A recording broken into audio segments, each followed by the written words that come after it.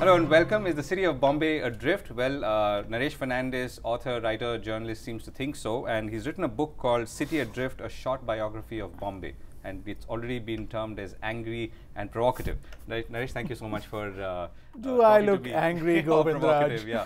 So, let me admit at the outside, I haven't read it, but I intend to very shortly because Excellent. It's just come out. And buy millions of copies for your friends. I will try. I will try. So, tell me, Naresh, you've taken history and land and merged the two sort of evolutionary trends, so to speak, and then sort of built a biography of the city. Land is Bombay's central concern, and it has been since the inception of the city 300 years ago. City Adrift looks at the process by which Bombay was constructed physically, reclaimed from these 7 mythical islands that the British are supposed to have inherited from the Portuguese. There were probably not 7 islands. Okay. It was Bombay was actually in an estuary, and so at times there were more, and at times there were less. But for some reason, we seem to have fixed on this island, this notion of 7, and that's gone down in Bombay legend, and there's no reason particularly to disprove it. Okay. The exact number of islands don't really make a difference. What is clear, though, is that Bombay was painstakingly assembled over time through reclamations by a colonial government, but also that Bombay's society was assembled in the same jigsaw-like fashion. Trading castes, especially from around Western India, but from across India, were offered incentives to move to Bombay. And even international trading communities, such as the Armenians, were given concessions such as they were given incentives on wharfage, and they were exempted from such things as not having to do watch duty. But there was a deliberation through which people were invited to settle in this city, which allowed it to flourish. The notion and sort of led it to become the commercial capital that led we now it to call become it. the commercial capital, but also the notion, sort of Bombay had always been set up with the notion that commerce was one part of what made a city flourish, and that commerce needed to be regulated. And that it couldn't be unbridled, and that both the physical city, which they did quite badly, they did a quite bad job of regulating the city physically, but that commercially also that there needed to be rules by which everybody played. And the book goes on to talk about how over the last 20 years, with liberalization, Bombay is now fragmenting again into gated communities, to enclaves of the rich, but also into ghettos that are dominated by people of specific communities. Is that a defensive thing? Is that what you're saying?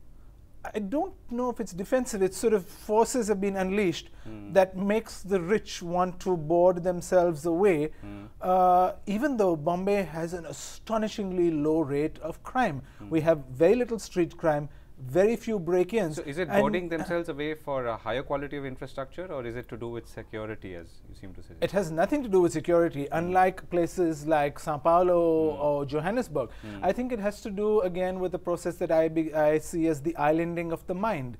That Bombay's elite, and to be fair, most middle class and upper class people are actually elite, just want to dissociate themselves from the things around them. I think this is one of the problems of globalization, that we imagine that we belong to some sort of global community and have seceded our responsibilities to the people around us. Over the last 20 years, since liberalization, the number of people living in slums in Bombay has doubled.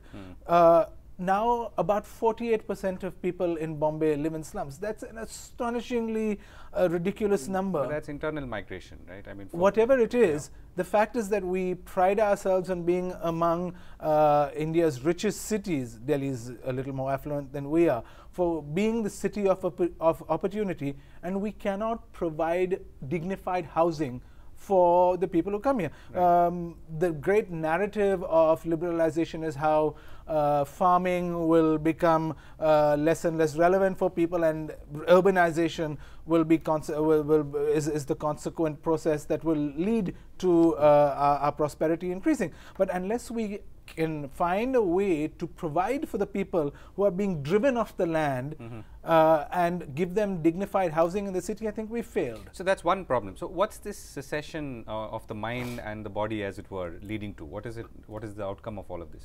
Right. So I think we have this situation now where Bombay was always a city of the public.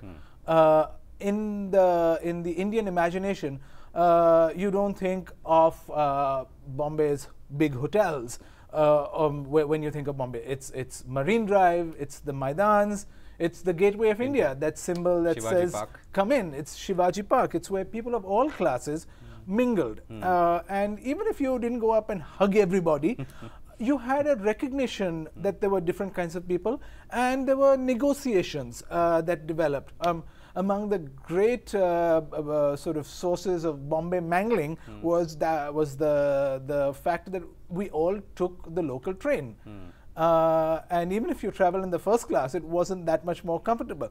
But we are a city that lived its life in full public view. Right. The problem with these gated communities is that now we are breaking down this social contract on which Bombay is based. And that's very dangerous. Right. So, but while the gated communities have come up and maybe flourish in some ways, the rest of the city, maybe 6 million people or 5.5 million people, continue to commute and travel in the manner that you did, and perhaps engage with each other physically in close physical proximity and so on. So, isn't the sort of that world still continuing to exist? We are doing everything to make that world more and more difficult. We are making really bad decisions. We're putting our money not into public transport, but into sea links. And that sea link is a perfect symbol of Bombay, because it took much longer. It took twice the amount of time that it was estimated to take. The cost overrun was enormous, and the number of people who use it have been dropping since it started. So now about 40,000 cars use that. 6 million people take the train every day. You would imagine that any society that pretended to be democratic would put its money into public transport, not into this bridge for a minuscule number of people. And yet we're putting all our money into road projects rather than to public transport. So you're saying projects. At one level we are ignoring the social contracts that were existed in the city. At another level, our infrastructure investment is lopsided, because it's obviously favoring, let's say, the car owners and obviously the relatively affluent. And the third thing you're saying is that there's no thought now as to where the city is going in future as well. So Bombay has now just become an agglomeration of infrastructure projects that are slapped one onto the next without people thinking about how they are all meshing into each other. You see this from the money that they are spending on public transport projects. We have one monorail, which is a technology that really is used only in fairgrounds in the West. It just cannot handle the volumes that we need it to run. This barely meshes into the train, and we also have a metro system that sort of crosses that, and these are just not meshing into each other. And you really see this where the metro is coming up, the first stop in 4 bungalows. It opens onto a street. It doesn't even open into the pavement. So people would stream out into a street and cause even more chaos. When you look at the monorail at Wadala, the bridge goes over by 2 feet a pavement. Oh, okay. A pavement. And I don't know how these plans actually get passed. I mean. Right. So, what is your biggest concern, Naresh? So, there is this sort of smashgrab of physical infrastructure, and visibly so. And there's the social problem. What, in your mind, if it can be addressed, needs urgent addressal? So, I conclude by saying that for a city to flourish, we need common ground on which to make common cause. And I think that's what's disappearing here. We're losing the spaces in which Bombayites of all classes will meet and talk and hammer out a new social contract. Right. And are you writing a sequel to this? You said this is one of many books. Are the rest going to be yours? No, the rest are people who live in different cities. Okay. And so the focus of each of these books in the series depends on that writer's particular concerns. Right. As a journalist, these were my concerns. Right, Naresh. Thank you so much, and all the best for your book. Thank you. Thank you.